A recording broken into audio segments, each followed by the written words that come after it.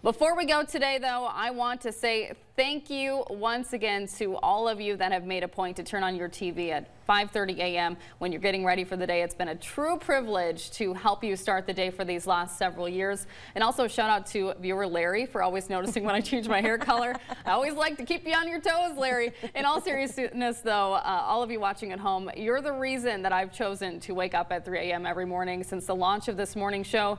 And you are the reason for the smile on my face each day when I got to be one of the first people to wish you a good morning over the air. I look forward to seeing you out in the community, and as I've mentioned before, I'm so grateful for this chapter of my life. So thank you to all of you, and thank you to you guys for making it fun. Oh, Enjoy sleeping in, yes. because let me tell you, those alarms, every morning you contemplate, do I really have to get up?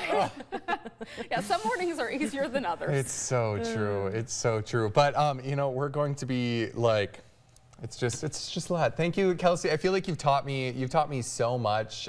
You and Lisa were the first people to really bring me into the folds of what it means to be working on air. And so thank you for always just telling me like what's up, you know. And I I love want to that. say No thanks. sugarcoating. Yeah. I've only been here for almost 2 years now, and even though you're not in the weather department, I can always turn to you for, hey, how does this sound? How does this look? And even though you don't maybe know the weather itself and what I do, but you know how on-air presence should be and how we should hold ourselves. So thank you for being an inspiration to us growing. Yeah, thank you for you so being an much, inspiration.